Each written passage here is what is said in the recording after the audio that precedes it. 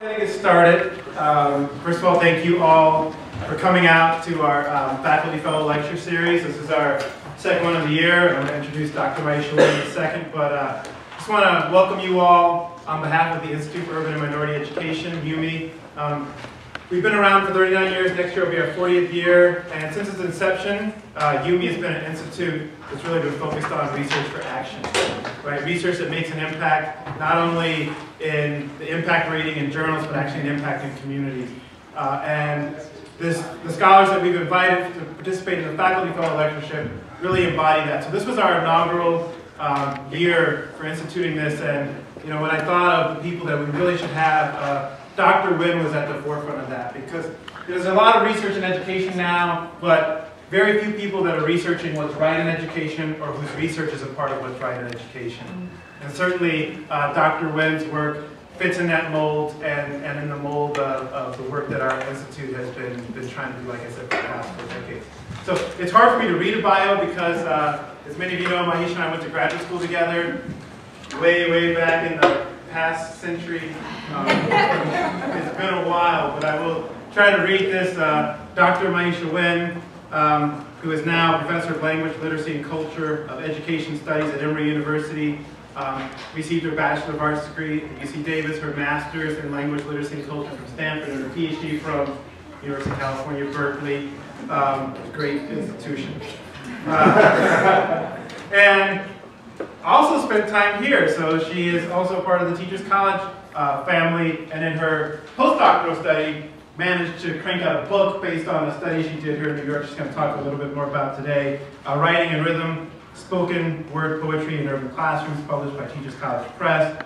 Some of her other books include Black Literate Lives, Historical and Contemporary Perspectives from Routledge, and most recently Girl Time, Literacy, Justice, and the School to Prison Pipeline, Teachers College Press. Some of the books are over here.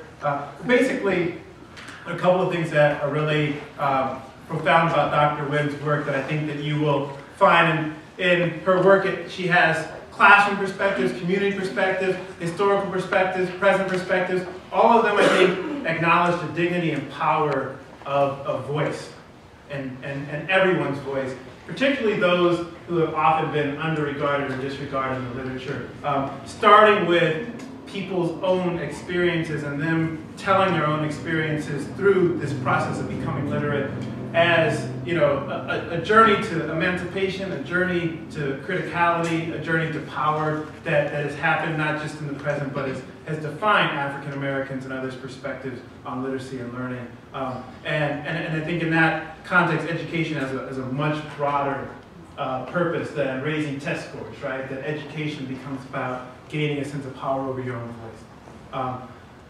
Dr. Winn is also the recipient of Early Career Award at AERA, an organization of 15,000 members, right? To win this award is quite an honor, ranks her up there amongst the very best in our field. And even though early is one of the modifiers, already a career's worth of scholarship prior to coming to the academy as an elementary and high school teacher, and now an academic rock star. So without further ado, I'll turn it over to Dr. Maisha.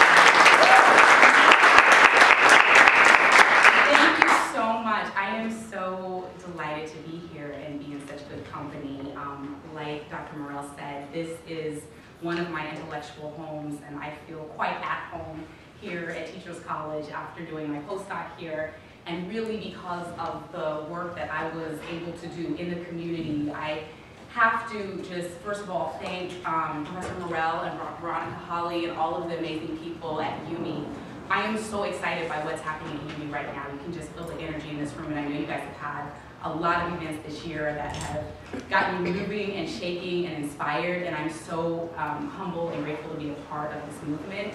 I also just need to say that there was the project really came out of a conversation with Professor Maria Torres Guzman, who was a professor here, and she told me about a quote-unquote little poetry program in the Bronx at University Heights High School. And her friend was the principal of the school, and she said, I think she'll let you go and see what's going on. And so I was here, I was thinking about what my next sort of work would be, I looked at spoken word poetry venues in Northern California and Black-owned and operated bookstores, and I really wanted to think about the ways in which classroom teachers were adapting spoken word poetry and what I call participatory literacy community tenants in their classroom. And so this little poetry program ended up being so much more. It ended up being a movement, and that's power writing. And so I'm going to talk to you about following this work, not just during that 1 year as an ethnographer here during my postdoc fellowship, but also looking at longitudinal data and following the students' lives over the course of 10 years. And with that said, I have to acknowledge that one of the power writers, who's a new power writer, who wasn't even there when I was there, but it just shows how the generations keep going, and Joseph is back there with his mentor. There are urban word people here, but I just have to give a shout out to Joseph because I'm so grateful that he made time to come here. And I also just want to acknowledge Joseph Ubiles, who was the classroom teacher who I worked with. And most of my teachers who I roll with, Joseph and Amy Sultan and Roland Lagarde-Laura, they're after school teachers, so they're going and teaching after school. And then I also just have to thank my husband and my son, my 17-year-old son here, because traveling, with my son and doing the work that I do, it's like imperative to have a partner who's supporting me. So I want to thank them. And my cousin just rolled up, and I will talk about him later. But my cousin James Shields is here, and Hip Hop Coloring Book right here. We'll talk about that later. So thank you for being here. This is a story about literacy. And this is a story about resilience. This is a story co-authored with a collective of youth who often received messages from both inside and outside their communities about how important it was to attend college, be literate, well-read, and well-spoken, and how they used their funds of knowledge, their ways of knowing and being, to build literate identities that were not merely culturally relevant, but what my colleague Django Paris calls culturally sustained. Becoming literate, or unearthing one's literate identity, for many of the youth in this story, was inspired in part by a classroom teacher, Joseph Ubiles, and his comrades and co-teachers, Amy Sultan and Roland Lagarde-Laura, who co-facilitated a process called power writing, in which young people learn to resist anyone's attempt to colonize them or unfairly confine them to singular and thus one-dimensional labels. This is a story about teachers who continued to leave their classroom door open, even in the absence of a formal building or institution. In the fall of 2003, I was admitted, and I'll come back to this notion of being admitted later, to this community of power writers and thinkers in the Bronx, New York.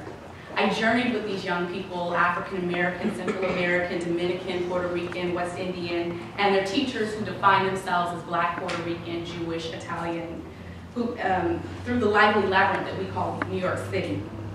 Like many scholars, I immersed myself in this writing community, and I exchanged my instinct to know it all for an opportunity to be schooled by Joseph, or Joe, who I'll refer to him as throughout this paper, and his students, who used the power writing class and method to exchange their original writing to give and receive feedback. What began as a study became an opportunity for me to decolonize my own research methods through a humanizing and collaborative process. At first glance, one might refer to power writing as a program. However, it has become so much more. Power writing is a worldview that embraces the multiple languages and literacies of all people, exalts students' knowledge and students' way of knowing and being, and embodies the notion that all youth indeed have the right to be literate.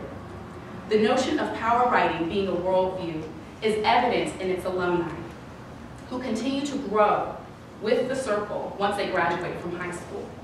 Power writing alumni continue their work in the world as writers in a variety of settings, including colleges and universities, workplace settings, and unfortunately for two of our poets, in and out of prison cells and on probation periods. Every power writer's story is layered and nuanced in the way they experience building and sustaining their literate identities. I have systematically followed the lives of 4 power writing alumni, Amanda, Arlene, Ramon, and Ron. However, there are other power writing alumni, Eli and Joseph and Pearl, and other stories that are equally valuable, alive, and full of wisdom, and their voices will also be included throughout about this talk. My initial decision to focus on these 4 young writers was purposeful. Amanda, Arlene, Ramon, and Ron in many ways represented the betwixt and between lives of power writers, which range from being a Gates Millennium Scholar to a resident on Rikers Island. These betwixt and between lives include the stories of first-generation college students who matriculated through underserved schools and emerged from under-resourced communities, yet pursued academic excellence while maintaining linguistic diversity, while maintaining love for their families, and relevance to the communities that shaped them. These young people found the dream keepers in their schools. That is, they connected with the teachers and adult allies who patiently worked with and for them with the firm conviction that these young people had gifts to offer the world. Power writing alumni demonstrate that education and literacy are not synonymous with acting right, and that being designated to a school or attending a school where most students qualify for free and reduced lunch does not mean that there is no one in your home who values reading, writing, and thinking. In fact, power writers past and present draw from their sociocultural resources for inspiration, including their families, teachers, communities, and most importantly, each other. As I continue to follow the power writers, a collective of youth poets, grades 9 through 12, who started at University Heights High School, but expanded to include other high schools, and who for a brief time were housed in the New Weekend Poets Cafe, I am compelled by the following questions. How do we understand the relationship between literacy and identity, and what does it really mean to be literate from the students' perspectives, and what sustains their literate lives? And how can the culture of a youth-centered literacy program, writing program, and power writing in particular, spur the creation of a serious literate life? These questions were illuminated during my data collection process in myriad of ways, and more specifically in what would happen when I would plan my interviews with power writing alumni. In December 2011, Amanda, Arlene, Joe, and I made plans to meet at IUME, at the IUME office in the historic Teresa Towers in Harlem, to have our exit interviews. When Joe arrived, he was accompanied by power writing alumni Eli, who was a part of the original project. And both Joe and Eli were on a teaching high after co-facilitating a power writing class in a learning center in a Connecticut housing project where they're teaching right now. I had not seen Eli for some time. However, we always sent greetings through Joe and other students. And when Eli learned I was scheduled to meet Ron the next day, he said that he would be joining him. And I was excited, but it was also a New York City weekend, so I knew that plans could change. However, that following evening, when I met Ron, Eli was there, as well as a younger power writer, Joseph, who I had not had the pleasure of meeting before that evening. These 3 young men were living their literacy. Ron carried Ralph Ellison's unfinished second novel, while Eli held tightly to his black journal and pen, taking notes throughout our conversation. And Joseph sported his t-shirt from the famous Strand bookstore, boasting 18 miles of books. The 3 of them were giddy from their Friday night out. When I inquired where they went the night before, they proudly boasted that they hung out in Barnes & Nobles. That's our club, Joseph explained, followed by a lively conversation about how surprised and delighted they were to find out that women actually liked literate and smart men. What I find most compelling about the Power Writing Collective was whenever an adult ally would make one phone call to a power writer to get together, to build, to share details or an event of interest, many power writers would converge in solidarity, sincere interest, and the desire to connect. I mean, here it was a Saturday evening in New York City, you guys, and these 3 young men took 3 hours with me to discuss and debate definitions of literacy, what it meant to be literate, and how power writing continued to support them in creating and sustaining literate lives. And so I'm someone who you cannot tell me that our children don't care about their education, that they don't care about their literacy, that they don't care about all the things that we hear people criticizing them for. One set of questions I asked included, define literacy, what does it mean to be literate, how are you literate, how did your family, community, peers support you in being literate? And Ron began this conversation. I'm going to go through a series with Ron and Joseph and Eli talking about their literacy, so I'm going to let them speak for themselves.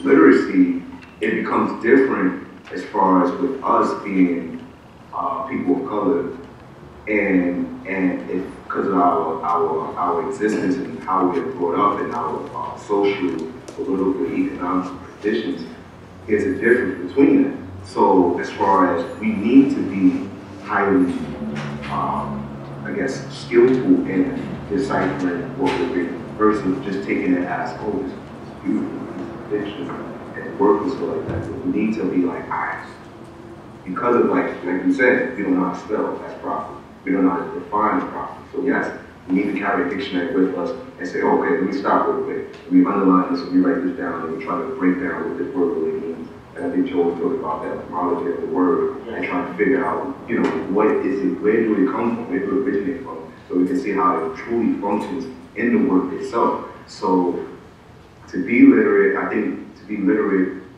to be Black or Latino literate in literacy, as far as I'm concerned, we need to be able to also realize the beauty of the work, but also to understand. We need to like be skillful at really breaking down to make sure that we fully understand it, because our educations are completely different from an upper class person. You mean I wasn't really into the whole reading and writing beforehand? I was like, oh, whatever, let me go watch MTV hits or something like that. Even then, like, as I've seen, it's like, it was contagious. As I've seen the other people, they wanted me to read this like them, you know, they were like, oh, I see them having books, I should pick up a book now. It was like more of a positive energy from where I was from. I was hanging around the corner with guys that all they did was smoke weed, have sex, and fight people. So when I went here, it was kind of like a church. It was like church for me in a clear way. I adapted to it like a comedian, and yeah, and then after that, before I was I'm part-time special ed when I was in high school, and throughout my whole school years, I had a resource room and I had an IEP with me, and they took me in special ed, and with power that I overcame them.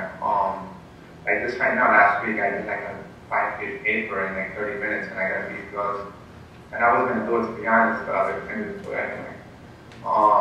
And like with poverty, it made me want to become smart in a weird way. And as well as with poetry, like when I first got rhyme, I didn't understand anything he was saying in his poem. Then like now, I'm like, okay, you know, now I get the gist of it more. And like, it's better to be intellectual. It's better to be intellectual.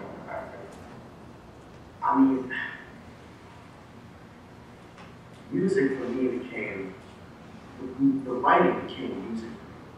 When I understood it like that, that opened a can of worms in the sense of like, okay, this is how I can get it. This is exactly how I can understand it. That's a struggle. I mean, I didn't know how to do it. I knew the mechanical function. But to do a 5-page paper on something that I have either interest or it's an assignment, you know, I didn't look at it as anything else but a blank. A lot of blanks. And Joel saved an idea that the word is music. The word, you know, in the first circle, he was like, a lot of the songs, a lot of things he kept talking about, and I said that's something. And one of the prior things, Joel kept saying, like, you know, say your piece like a song, especially to maybe your singer, sing your song. And I was like, oh, you know what, let's do this Miles Davis style. You know, let me try to look at it like that. Let me break the words down. Literacy, for me, became where it's supposed to that challenge. It became a goal. You know, it became an interest. Not just a challenge, but an obstacle. Well, not just an obstacle, but I think there was more to it. Whether I would get it or not, striving to understand it and go through the spelling, the philology, the linguistics. Now, the root words have a history in themselves, so the power of the word became that much more grander. And then I added to the notion that it was. One of the things that always strikes me when I see the clip about Eli is 10 years later, he's quoting his English teacher. You know, he really held on to this notion that words were like music, that language could be like music. And when you're sharing your work and reading your work, you can sing your work. You can sing your work like a song. And then what was really interesting is the conversation that ensued after that about the ways in which their definitions of literacy have changed over time. So for example, one of the things that Ron marveled over was that initially he saw literacy as competitive. Okay, he was always trying to catch up with other people. And he didn't want people to talk over him or to be taken advantage of.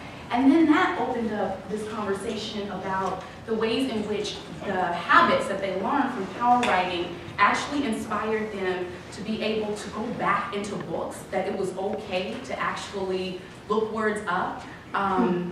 Eli said that power writing removed the shackles of shame. And Ron continued, we learned a lot of good habits. He said he used to be embarrassed to go back in the book, and that power writing, what they gave him was to be able to go back, that it's okay to go and look up words and look up concepts, okay? And that's what we all do when we're reading as grad students, as scholars. We go back, we reread things, and that somewhere in their educational trajectory, they felt that going back was something to be ashamed of. So removing those shackles of shame that seem to generate fear of going back into the text or looking up a word or understanding a concept was part of the decolonizing mission of Joe, Amy, and Roland in the context of power writing. And going back, according to Eli and Ron, served as a marker that one did not belong in an academic setting simply because they just didn't get it the first time. Participating in this literate community and learning that in order to be critically literate, one had to return to the book and interrogate the text as much as possible in order to generate even more questions was one way that these young people built their literate identities. And this story, or collection of stories, refused to add to what Eve Tuck calls damage-centered research. Tuck argues that there are consequences when scholars and scholarship rely on the hard luck stories of individuals or communities that support the narratives of inequities and gaps in academic achievement. This pathologizing approach, according to Tuck, pathologizing approach to research, according to Tuck, quote, operates even benevolently from a theory of change that establishes harm or injury in order to achieve reparation, end of quote. And also, in her work, and this is in my work also with incarcerated and formerly incarcerated youth in the urban Southeast, I've just found it critically important to think about the ways in which the youth I work with practice self-determination through a particular way of desiring. And one of the things that Tuck talks about with desire is that she's yearning for a more inclusive definition of desire that says that desire is smart and it's purposeful and it's intentional and it can make decisions and it can strategize, and that desire can enjoy self-determination. And I would argue that the young people in this power writing community desire literate lives, and that it's very intentional, it's very purposeful. So I want to take us beyond the Bronx and look at what this work looks like out in the world, and more specifically, some work that we did with power writing in the context of Maisha, Puerto Rico. Gathered in a brightly lit media center in a vocational high school in Maisha, Puerto Rico, power writing alumni, and I put alumni in quotes, and you'll understand why later, Amanda, Arlene, Ramon, and Ron asked a group of approximately 40 students to form smaller groups in order to create read and feed circles. In these intimate circles, young people exchange poetry and prose about their lived experiences, and more specifically, their neighborhoods. Using footprint maps of the neighborhoods and communities that they largely associated with their acquisition of language and literacy that they drafted during the first half of the workshop, students articulated ideas about the ways in which the environment could impact one's individual growth and transformation. Since it was my first time to Puerto Rico, I was so overwhelmed by the warmth and loving people, the piercing blue sky, the vivid greens, and the abundant sunshine, that I really had not imagined many of the contrasting images students painted of addiction and violence in their neighborhoods. Students offered testimonies that illustrated their desire to rise above it all, and almost a sense of peer pressure and determination to not be defined by their communities if they were under-resourced communities. Emilio began his reading with a story about being moved from one part of the island to another. And Amelia was one of the students in this vocational high school. And every time we told people we were going to these high schools, vocation seemed to be code for they're not going to go to college, they're not necessarily academically inclined. And I think we really found that that was not true when we met these young people. When Emilio offered his footprint map, he had areas that were outlined in green, which he called safe spaces. He had areas outlined in blue, which were his neighbors, and red, which were the danger spots. And he said, I painted the safe zones and the danger spots. We don't have too many danger spots, but they are really dangerous, began Emilio. And I work here, pointing to a safe space, and I live here, again pointing to a safe space, and I train here, pointing to a baseball park, which he also indicated as a safe space. So I need to be moving near those dangerous spots. And I have 2 younger brothers and sisters. And when my parents got separated, Emilio paused searching for the word he wanted to use. Another student offered tempted, and another student offered torn. And Emilio chose the former to describe the pressure he was feeling to bring money into his household to support his mother and siblings. And Emilio continued, I started attending the church, and I thank God for that, and there's really no better place than your home and than your house. And I believe that the things around you can influence you, but they don't determine what you do. The things around you are not an excuse to what you do. When I received the invitation to be the keynote speaker at the University of Puerto Rico Mayagüez English as a Field of Change and Flow conference sponsored by their English department, and some of you know Dr. Mary Safranek, who was here at Teachers College. She was the host for this conference. I was clear that the only compensation that I needed was to bring Joe and as many power writers as they could support. Building on Joe's tradition of going out into the world with his students, he boarded a plane with Amanda, Arlene, and Ron and Ramon in New York City on February 19, 2009, as I boarded a plane in Atlanta, Georgia, and we met in San Juan, Puerto Rico. We were charged with the mission of facilitating power writing workshops at 2 vocational high schools, as well as facilitating workshops for graduate students and teachers at UPRN. It never occurred to me that our trip to Puerto Rico would be the first time one of our students, Ron, flew on an airplane. And when Joe first started teaching in the Bronx, many of his students journeyed to visit family in the Dominican Republic, affectionately referred to DR, of course, and Puerto Rico, but seldom if ever visited other New York City boroughs. Joe insisted that all of his students travel, quote unquote, off the block and become what he called trained warriors, accessing worlds both familiar and strange. Puerto Rico was new to all of us, with the exception of Joe, who was of Puerto Rican descent, yet he had not been able to get to Puerto Rico for longer than he cared to figure out. All of us were nervous about translating power writing to students in Mayagüez high schools without having spent more time getting to know students, teachers, and their school culture. However, the power writing pedagogy lends itself to such scenarios. Youth serve as facilitators and guides, and through the process, we did indeed learn a lot about the young people we worked with those days, and they learned a lot about us.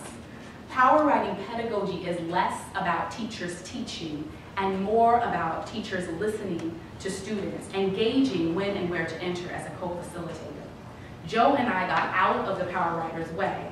It was evident that Ron and Ramon and Arlene and Amanda had a sense of how they wanted to introduce the work. As a classroom teacher, Joe always found it revealing when observing his students present the work of the power writers. It helped him understand what they were hearing from him in class, and it became a part of his practice. And this was not the first time that Joe and I faded into the background as teachers. We removed ourselves from the teaching circle and witnessed the transformation of power writers from students to co-facilitators of a participatory literacy community. Amanda, Arlene, and another poet, student poet, Jonathan, conducted a writing workshop for the National Council Teachers of English annual convention here in New York City in 2007. I think the session had like 50 people, and you had teachers and scholars and researchers participating in the power writing process. On a separate occasion, Amanda, Arlene, and Ron did a panel at NYU for English educators and talked to them about the process and the kinds of lessons that they thought English educators should know about teaching literacy and teaching writing and teaching reading.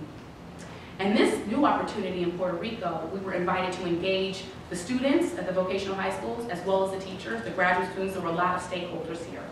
And here, the power writing alumni also had the opportunity to build with students who they believed shared a similar lived experience, and introduced them to what they considered a pedagogy of possibility that often redirected negativity and feelings of hopelessness into being proactive and exercising agency in one's own education. And I have to turn this down because we found this was a little loud, so let me just turn this down. And so the next clip that I want to share is the power writers introducing themselves in this context. And it's interesting because throughout this work, I found that I've analyzed a lot of discourse around introductions. It's always so interesting to me the way the teachers and the young people introduce themselves in the different contexts, whether they're at workshops for teachers, whether they're at other high schools, whether they're at conferences, because there's something in that discourse about the way that they're talking about themselves and the way that they're presenting their work that I think they even think more and learn more about what it is that they're doing. Anytime that we have a chance to talk about what we're doing or trying to explain what we're doing to somebody else, I think this happens. Similar. Right now I'm a major at taking English. So I was wondering your position, you know, in school where no one believed in us, but now, you know, we're college bound and we're on a track to be, I guess, professionals or something that we want to be in ourselves. So, I have to speak English. Go ahead. No, I'm not speaking. Spanish is off. No, it's not, but I just see that. My name is Ramon. I graduated from University Heights in the Bronx, just like they did. Then I went to Greenwich University near Boston, Massachusetts, and now I work in Boston, helping public high school students get into college and graduate.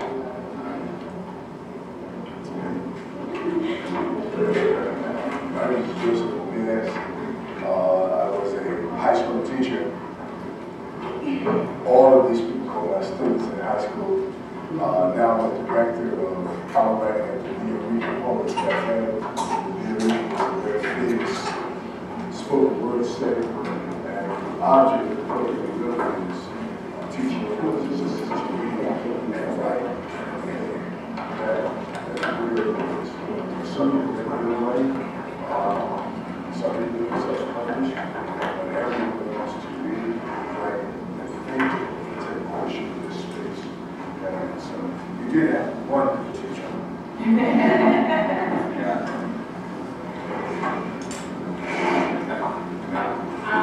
My name is Amanda. I grew up in Boston, and I'm currently at Hunter College studying psychology.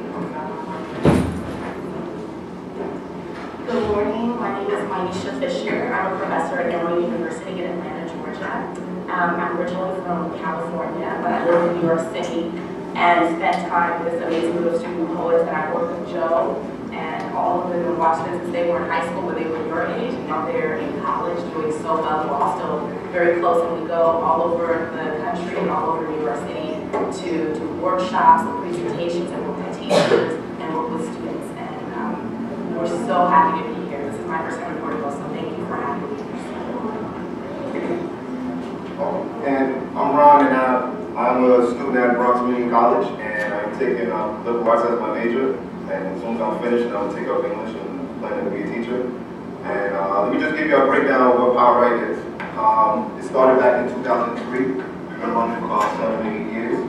I was a student at University Heights, with Power Right again, and I started writing poems there. And then after that, it just expanded. After I graduated, I kept coming back, seeing the class expand with more students coming into the class, interacting, writing out their lives. That then basically the main point between the whole Power Right community is writing your own story so that nobody else will be able to write it for you. You know, just finding ways to be better readers, to be better writers, to be literate to the words and everything about the word itself. So I just want to first, it's like a great opportunity for me to be out here and just experience this movement, this moment with y'all. So I'm happy. Elsewhere, Joe and I discussed what we call the 4 phases of serious inquiry, or what we refer to as worthy witnessing. Because power writing is a place where life stories are exchanged and everyone present participates in a form of witnessing, we initially thought about worthy witnessing in the context of the university researcher and teacher-researcher positionality. However, we have come to think of everyone in the power writing circle as a worthy witness of sorts. In the first phase of worthy witnessing admission, facilitators must introduce and even expose themselves to the community. In the second phase, we talk about declaration, or unmasking the socio or political ideologies that are behind the work that you're doing. And in the third phase, we talk about revelation. And that's really where the student, the teacher researcher, the university researcher, if there is one, collaborate and achieve acceptance of each other through mutual respect. And in the last phase, confidentiality, is really when we're thinking about what part of this work, what stories are ours to tell. I mean, a lot of our young people have been so generous with their work and their poetry, and they may feel differently sharing a piece at 15 than they would feel with this work being out there when they're 20. And so I think that for those of us who are doing this work, and I know there are emerging scholars in this room, we have to think about the implications for that. And even if young people give us permission to share their work, I think we have to think about work that, you know, talking to them about work that they may not want out in the world later on. It's uncertain. I also think there's this interesting piece, and I always love this piece of Professor Morell's work. In his critical literacy book, there's this wonderful section where he talks about the students who he worked with. They have these fabulous, you know, 100-page portfolios of their research notebooks, and a co-PI, you know, tells Professor Morell, "Ooh, we should get those. There's really good stuff in there, right?" And you know, of course there was good stuff in there, and it would make sense that you'd want to look at that as far as your data analysis. But he realized, you know, that's our students' work, and they need to leave here with this work, and that work is not ours. And so that's just a way to sort of think about what we're calling worthy witnessing.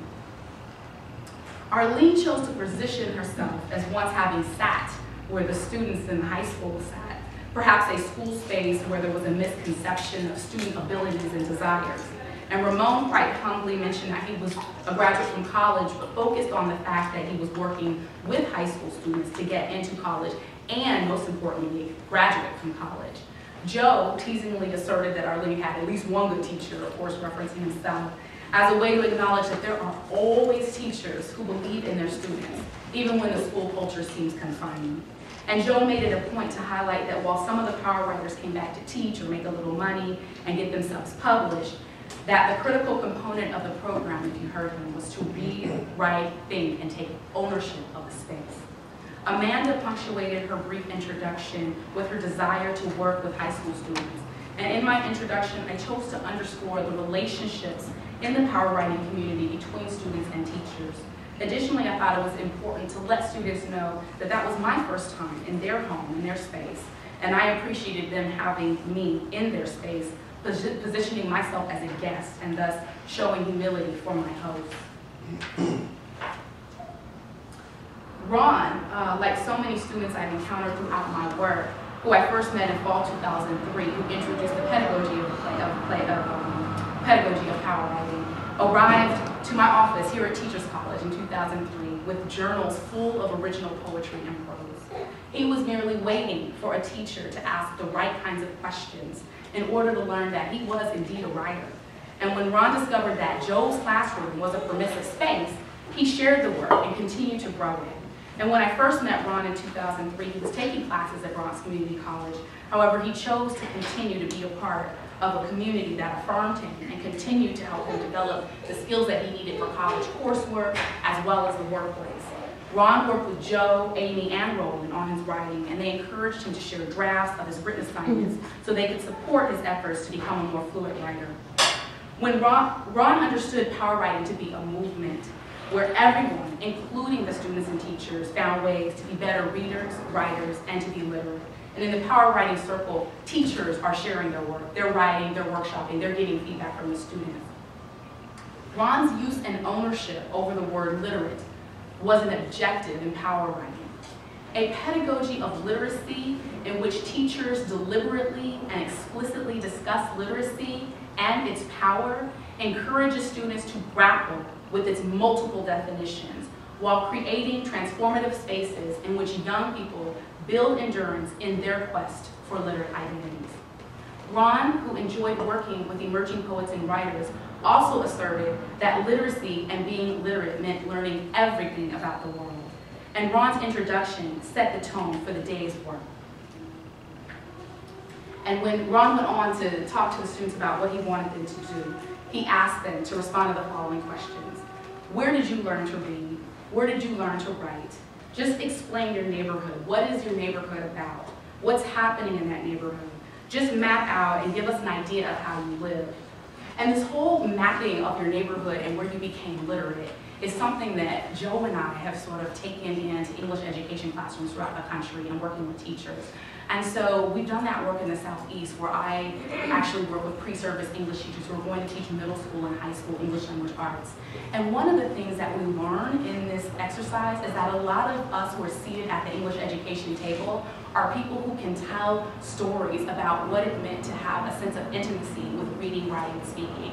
So many of the pre-service teachers we worked with in my program talked about reading on their parents' lap, their grandparents' lap, going to the library with a family member, being able to purchase and pick out books, receiving books as gifts. And it's really interesting the way Joe takes them through this process of thinking about, okay, that's wonderful. And we have to create this sense of intimacy around literacy in our classrooms. Because everybody can sit on somebody's lap and read, but that doesn't mean they can't develop this relationship with literacy. You know, so our English education teachers create these maps in which they talk about their literate lives, where they acquired language, where they acquired literacy. They talk through them, and then they create a piece of poetry or prose, and they share that work. And that's what the students were doing in Puerto Rico. Prior to creating the smaller circles, the students drafted these footprint maps. And once they completed the task, our power writers took them into smaller groups, and in both circles, students were invited to talk through their maps in Spanish or English or a combination of both. Prior to reading their piece, each student had to select a feeder. And one of the reasons why in the power writing circle you ask for someone to give feedback, you let them know ahead of time, is because then it invites a particular way of really, really listening. So you already know, if I've asked you to be my feeder, that you're going to be asked to give me some feedback. So you're already sort of getting prepared for that, and you're listening in particular way that you know you can give feedback. So in Ron and Amanda's circle, there was a student named Yaya who shared her map and short essay that discussed her life between New York City and Puerto Rico. And she asked Ron to feed her. And she talked about moving between New York City and Puerto Rico and sort of having a foot in both places, but also really missing her life in New York City, but being happy that her family was reconnected again in Puerto Rico. And the feed that Ron gave her was, I really like the fact that you expressed how much you missed your hometown, but also you love being here too. And you're in the middle. You can really hear that you're caught in the middle, but you also express what it means to be in that middle ground. And Yaya asked Ron if he planned to share his work as well, which is a tenet of power writing. The teacher writes when the students write. The teacher reads when the students read. And the teachers are what I have referred to in my work as practitioners of the craft, okay? So English teachers are actually reading books. I'm always asking my pre-service teachers, what are you reading? You know, just coming in a random day, what are you reading? You should always be working on reading something. What are you writing? What are you working on?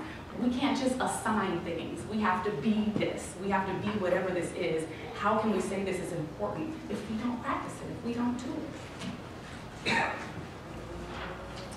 So Ron shares his map, and he's done this many times, but every time you do it all over again.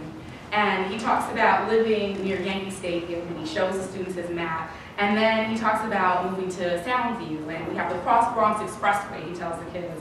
It's a highway that goes over people's communities, so you can see a bunch of cars pass while you're sitting in your house drinking coffee. Then we have the Brooklyn Expressway, which is another highway that goes between neighborhoods. And many students in the circle, like Yaya, were familiar with New York City, while others saw it as a desirable location, or more desirable than Puerto Rico. It was evident that the students who had the New York City connections had a particular kind of credibility in the circle. And Ron didn't take it for granted that all of the kids even were familiar with New York City. And so he focused on the highways and the expressways. And after sharing his map, Ron teasingly sat down as if he didn't have a poem or piece to share. And the students got it. They were like, wait a minute, you were supposed to share a piece too, but he was teasing them. So he got up and he shared his work. And when Ron finished, he promptly sat down and the students cheered. And then also, because of the kind of technology where we're in, it's so funny how many smartphones and camera phones, the students are all recording him while he's doing his poetry, and they're saying they're sending it to their relatives and friends in New York City. But conjuring images of a pipeline between schools and prison Ron's poem that he shared in this context indicts the community for comparing the schoolyard to the prison yard, as well as the elders who are merely observing and watching while calling our young people lazy, but not actually doing anything to disrupt this pipeline. Ron is keenly aware of the testing culture that permeates the country, and not just New York City. Troubling the fear of citywide tests, Ron conjures images of children stuffing their mouths with candy, with nervous energy, and a particular kind of hunger that cannot be satisfied by school lunch. For Ron, this was a straightforward poem where he confronted issues explicitly, which is much different from his previous work that used a more stream-of-conscious approach and favored symbols and imagery. His personal growth as a writer demonstrated that he never really left the power writing circle. In fact, he continued to participate in class when he was unable, and he actually created an offshoot of the power writing group at his community college. And so I want to just take us through very quickly the other two student artists who went to University of Puerto Rico to do this work. And what you'll see on the next slide is you'll see the poems that they wrote specifically for the 2009 trip to Puerto Rico. And then you'll hear these students, Amanda and Arlene, talk about how they define literacy now. What does it mean to?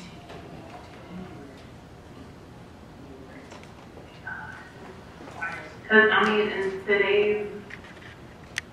today's world, there's so many changes going on, especially in against politics. So just understanding how that affects us and knowing the changes that they're making and knowing and being able to break it down and think how is it going to affect me at the end of the day. That's really interesting. And okay, so who's making changes? You said they are making changes. Like you know, there's this new bill, national authorization thing, where it's the military now is like they could, if you know, they could call you a terrorist and take you away and not put you on trial and keep you in jail for so long. So a lot of people are not understanding what exactly does that mean. So I think it's important for people to understand, to be able to understand, to be able to break things down. Being literate and being self-taught is not putting yourself in a book. It's, if you want to go to a museum, which I've done. My husband and I go to a museum. That's her baby in the background. He always says, "Oh, you're like the historian." I'm like, "Is that bad?" It's like, no, I never knew that the Bronx was owned by a Bronx family, or I never knew about the cloisters and even things that I thought that I used to, things I used to take for granted. I'll end up talking about it, even talking to my husband about it. And that's so interesting hearing you talk about your husband saying to you that he always sees you with some sort of learning tool or research tool, Google or a dictionary. And so maybe you can talk a little bit about what literacy means in the context of you having a family, being a wife and a mother, and how this particular way of being literate through power writing through influences your family and also inspires the kinds of activities that you do with your husband and that you do with your daughter. Can you talk about that? Yeah, of course.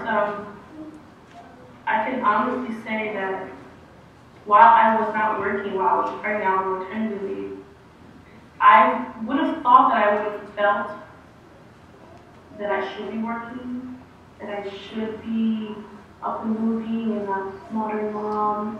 But because of literacy, I was writing, I was reading, I was engaging, and I was going to museum, I was at the library. I did not miss working. I didn't miss it. Just because I found that my mind would take me elsewhere. And as a culminating event in Puerto Rico, Arlene, Amanda, Ramon, and Ron were invited to give a poetry reading to close the conference. And it was more than appropriate, of course, that they had the last word. And so typically at the end of a conference, everyone's exhausted. Some participants are leaving early, or other people are using that time for socializing. However, all of the faces that we saw throughout our visit were present and hungry to hear from all of their quote-unquote teachers that weekend. And Joe introduced the Power Writers, and he said, "Buenas tardes, here it is. I'd like to welcome you to a performance by the Power Writers. We are presently housed in the famous New York Poetry Cafe.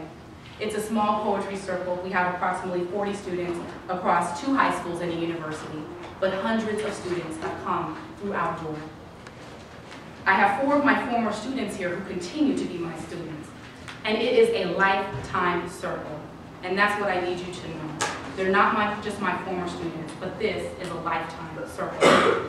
And embedded in the introduction is the philosophy that sets the Power Writing program apart from other programs.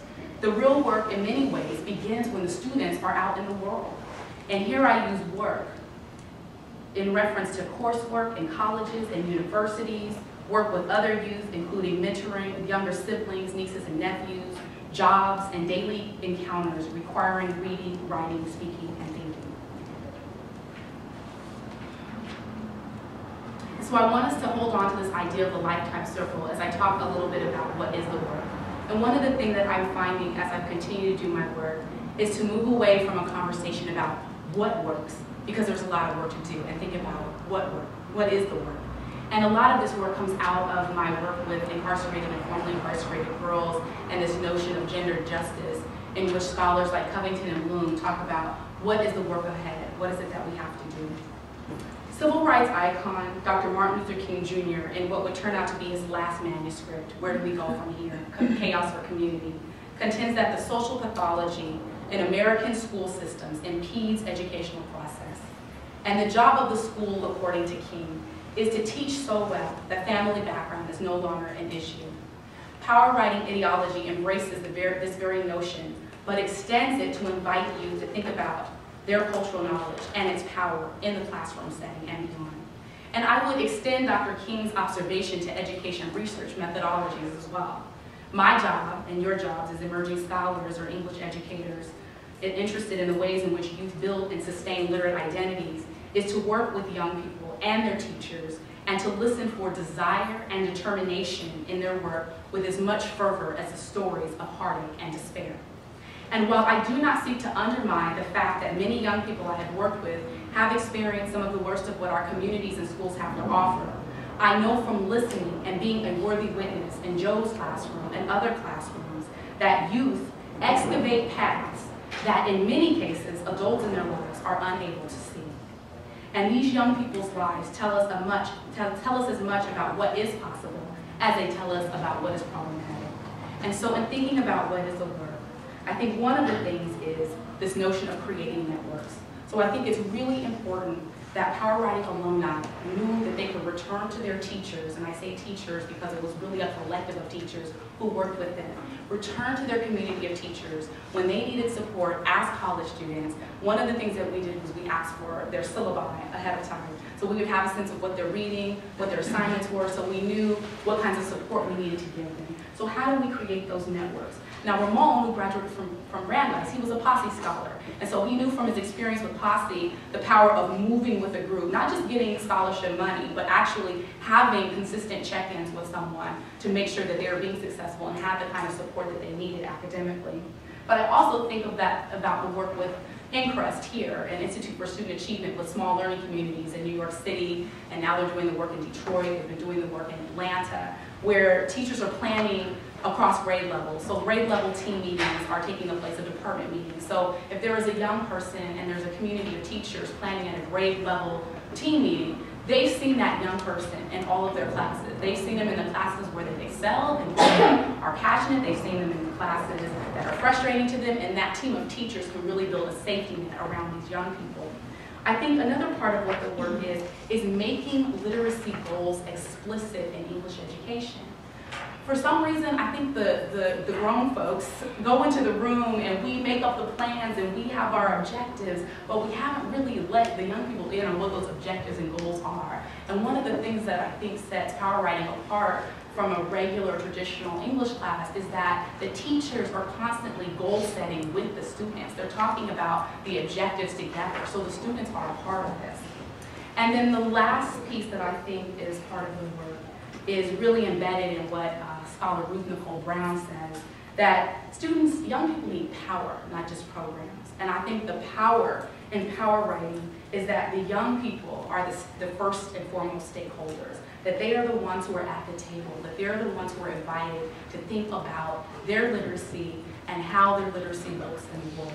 And now I'd like to open up for conversation and dialogue and questions, and I thank you so much.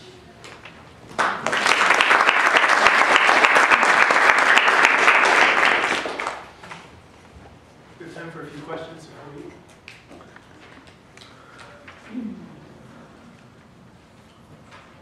Yes. Can you talk a little bit more about the process of being admitted, which I found really interesting during your talk, and what that entailed as somebody, you were obviously there for years, an ethnographer, but generally what that entails in terms of being part of communities and research. Well, it's interesting because when I first embarked on the work, and I write about this a little bit in Writing in Rhythm,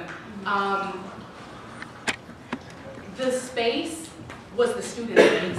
So it wasn't really up to Joe, or he chose to have a space where it wasn't just him saying, you can come in my classroom and work with my students.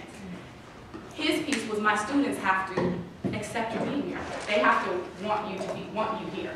And so it was interesting because, I was coming from sort of a different dynamic with my, teacher education program from California, and even school experience as a teacher where, you go and do research, you check in with the principal, you check in with the teacher, they give you permission to be there, boom, you're there.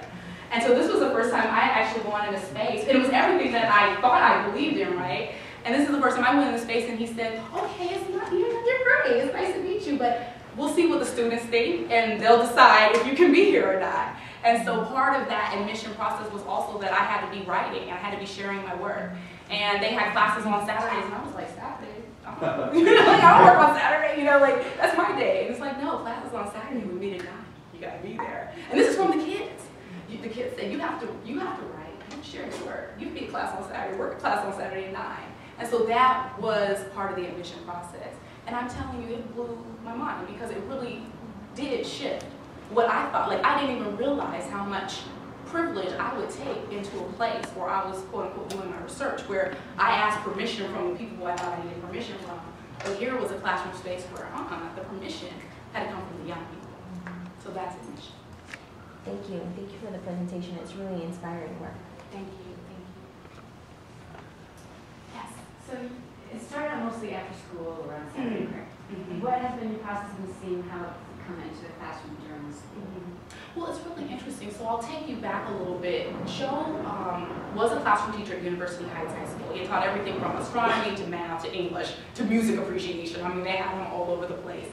And many of you are familiar with, in the small learning communities, they have family groups or advisories where students, like a group of, really shouldn't be more than 50 students, but there is one adult in that school who continuously works with a group of 15 to 20 students in the school, so that you have what's called sort of like, distributed counseling, right? So you don't just have one counselor who's responsible for thousands and thousands of kids, but you actually have teachers who work almost in a counseling capacity with young people. And so Joe had an advisory, or family group as they called it at his school, and he started finding that in his family group, it was really helpful to have students write their poetry and share their work.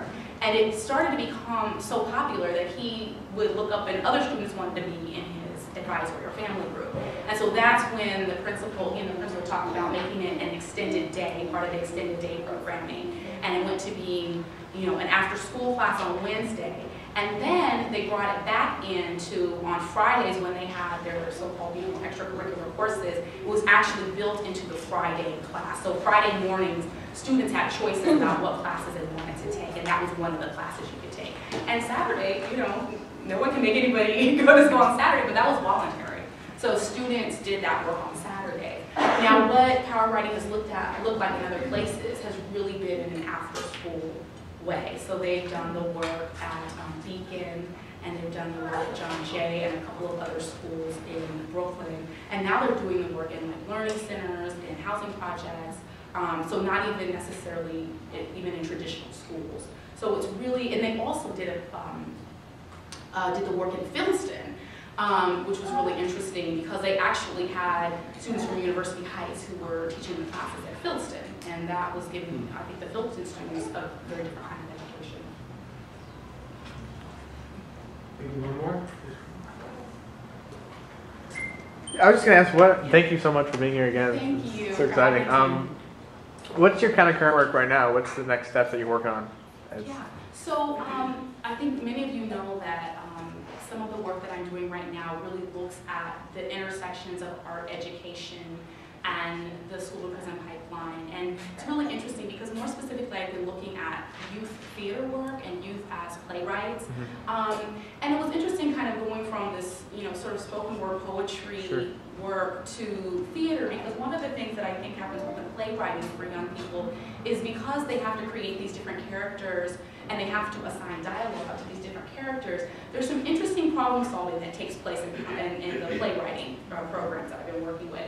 So you have to imagine what other people who you can't really imagine being these people, but you have to imagine being these people to create the dialogue, right?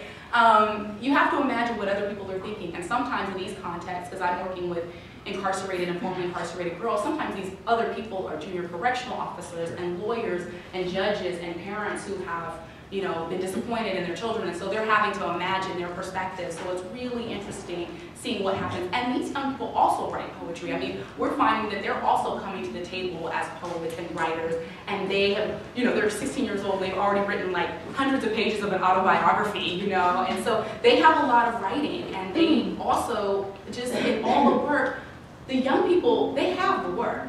They just need the forum. Okay, so we're not giving them voice, we're not giving them anything, they have it. We're just providing space. We're trying to provide space and opportunity and an open and permissive space where they can show. Okay. Thank you. So another hand for Dr.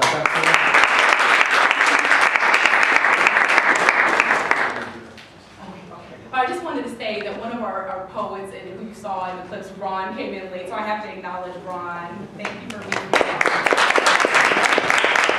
So before I give these awards, one of the things that Dr. Winn's work reminds me of is, a problem I think we have in education is an image problem, right? But we often think of our kids as having an image problem. One of the things I say is that the adults that have the image problem is that the image we have of our young people and their communities is wrong, right? And the best thing that scholarship can do is fundamentally change the way that society views its youth. Right? They are not the challenge. They are our youth. They are kids with desires, with dreams, with beautiful narratives to share. And so this work does that. It not only talks about the doing of it, but it does it as talking about that. And that's really important. The other really important part of this work, I think, is that there's this community of research, right? Where the kids, now adults, alumni, are sharing, the teachers are sharing, and then Maisha's sharing. And so that's such a powerful model to emulate. And I wanted to acknowledge we not only have university-based folks in here, but we also have several teachers from the Thurgood Marshall Academy that are working in Literacy Teachers Initiative. So I just wanted you to raise your hand so I could get out to the teachers. They're also doing this kind of work, right? And working with Jodine Morrell, who's also a senior research associate here. That's important work. And the Martin Luther King challenge, still is applicable 45 years later. That we teach so well that there are no other excuses about what's going on outside the classroom, that the classroom is a strong enough intervention. Right? So Maisha started by saying this is a story. It's a powerful story. It's a powerful story about power united, but it's also a powerful story about our potential ambition. Right? So that's why I wanted her to talk to you today. This kind of work is going on in New York City. This kind of work is going on in Atlanta. Powerful work that is a part of the solution. So in a tradition we are establishing, we like to give framed copies of our flyer and our program So I just like to give these to you. These are for you. Just thank you for sharing your wisdom and intellect with us and being part of our faculty fellows. Thank you.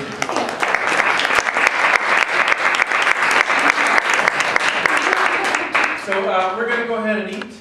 There's food over there. And thank you all for coming.